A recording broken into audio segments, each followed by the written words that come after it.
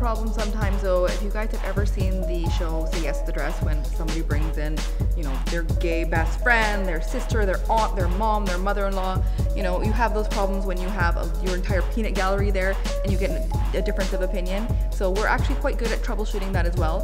We do recommend for our clients to only bring 2 key people to the actual appointment themselves, 2 trusted opinions, and then we really want to make sure that we listen, because there are some clients that we have that get overpowered by friends and family. They might be a little bit more meek, and it's our job to make sure that it's not somebody else's vision that we're executing, that's actually theirs themselves. Because at the end of the day, we're hired help. We're there, even if we don't agree with the look, we're there to execute the look. Our job is to deliver our client's needs. Our client needs are our needs. That's at the end of the day, that's Pink Orchid Studio motto.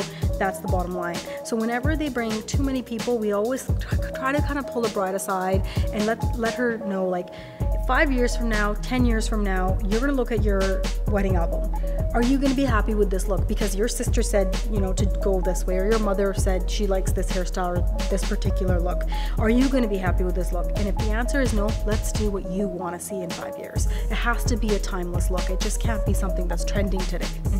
But you also have to be diplomatic as well. So if you know, as stylists, it's our job. We've been doing this a long time. If we really honestly feel that something is not going to suit one of our clients, then it can be, it's all in your delivery, I think, as an artist, to give them an option.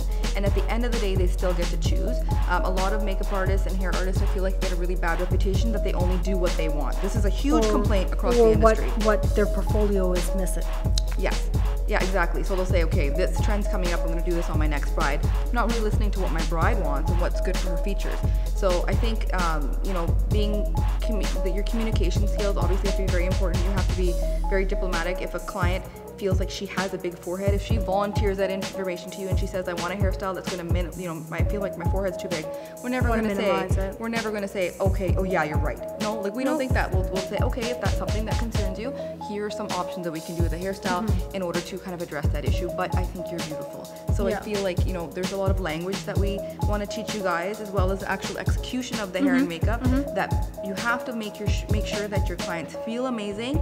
This is one of the most important days of their lives that you're being booked for. They trusted you. Yes. Yeah, on this important day. So it's really your job to make them feel like they're at ease and in good hands and get the job done. And it's not just about hair and makeup, it's about the overall client